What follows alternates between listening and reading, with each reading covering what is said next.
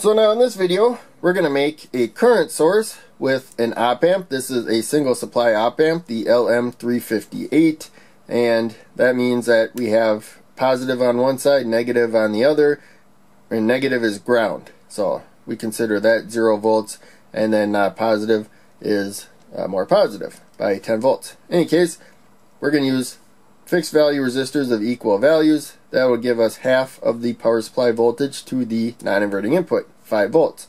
And when you have negative feedback right here, the output changes its voltage as needed to keep the inverting input voltage the same as the non-inverting input. So 5 volts. That means there'll be 5 volts across this current setting resistor right there. And so that's going to let 5 milliamps of current flow. So that 5 milliamps of current is the same through series components right there.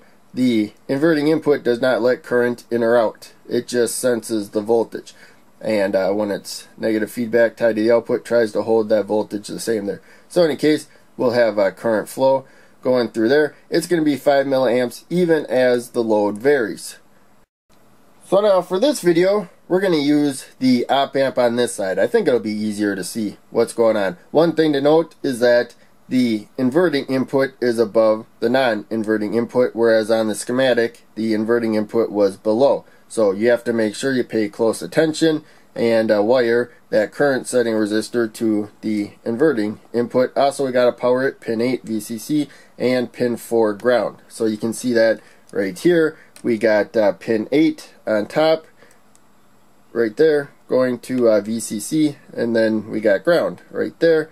There's the op amp we're not going to use in this video. So here you can see the inverting input. That's the current setting resistor, 1 kilo ohm right there. And we have our fixed value resistors. They're both 10 kilo ohms right there.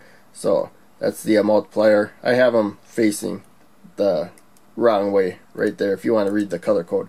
But any case, we have the output comes to this jumper. Output up there going up to the LED.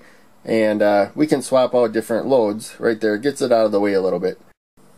So here you can see we have 10 volts set at the power supply. I limited current to no more than 20 milliamps. We won't need that much, so we're good to go. That helps protect the components if I short circuit something.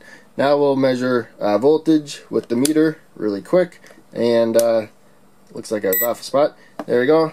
And this particular meter, I can just leave the red probe there for everything but high current. So you may have to move yours for a different circuit. So I removed the green LED, but we'll come back to that later. So let's measure the power.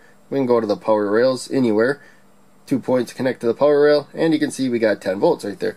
Now we'll come to our voltage divider at the non-inverting input, bottom pin to the right, and you can see that we have 5 volts.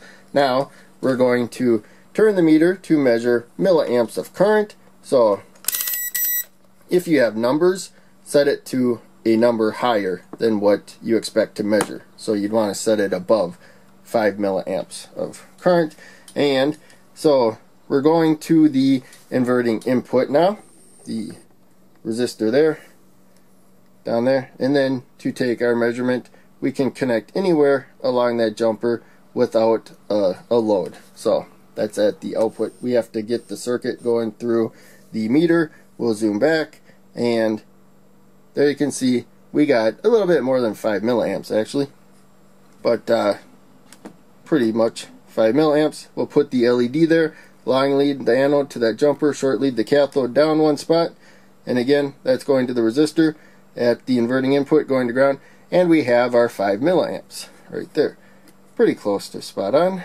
And red LED drops less voltage, so it's a different load, but we saw no load, and looks like with slightly less drop voltage we get a speck more current.